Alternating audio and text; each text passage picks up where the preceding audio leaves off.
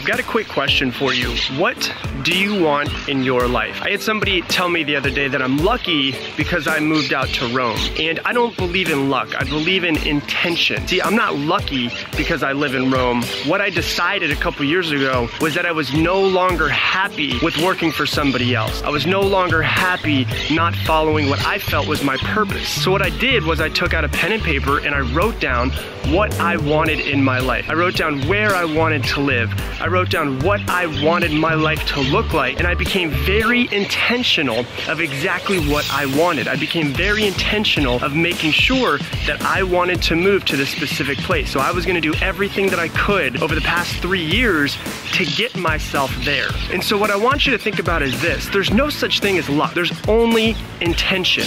So don't wait for the perfect time. Don't wait for something to happen. Don't think that people who are successful are luckier than you are. You just have to realize that you have to figure out what you want, set your intentions, and work towards it every day that you're awake. That is how you find success. That is how you find your purpose. That is how you can truly be happy.